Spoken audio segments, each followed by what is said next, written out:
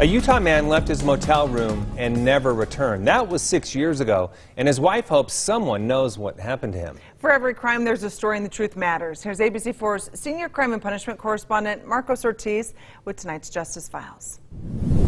Missing in Utah. That's what Adam Brixey's wife believes what's happened to him. But she also realizes he may not be alive.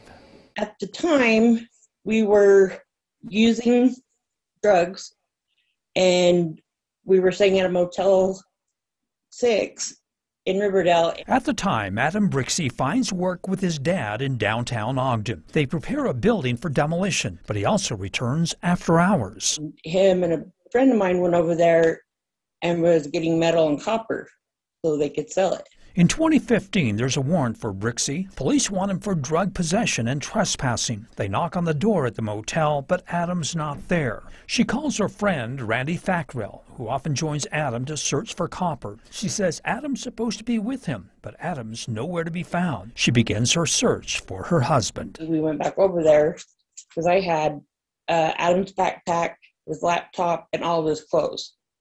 So he had virtually the clothes he had on, and a hat and glasses.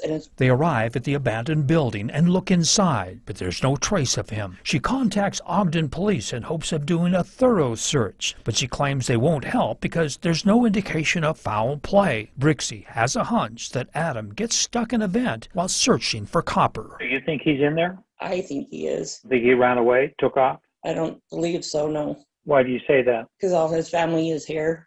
That was 6 years ago, and since then, she visits homeless shelters in Ogden, even hitting the streets looking for him. 2 years later, the building's finally demolished. In its place sits a new apartment complex. What's life been like for you for the last 5 years? It's been something else. Danielle Brixey relapses after becoming depressed, but she gets help through counseling and is now back on her feet. Even though he's missing, I still have to move on and live my life for me. And so they had me write an obituary for him. She says writing an obituary for Adam Brixey opened her eyes to reality. Wednesday, in part 2 of our story, theories behind his disappearance and the latest efforts to find him. For the Justice Files, Marcos Ortiz, ABC4 News.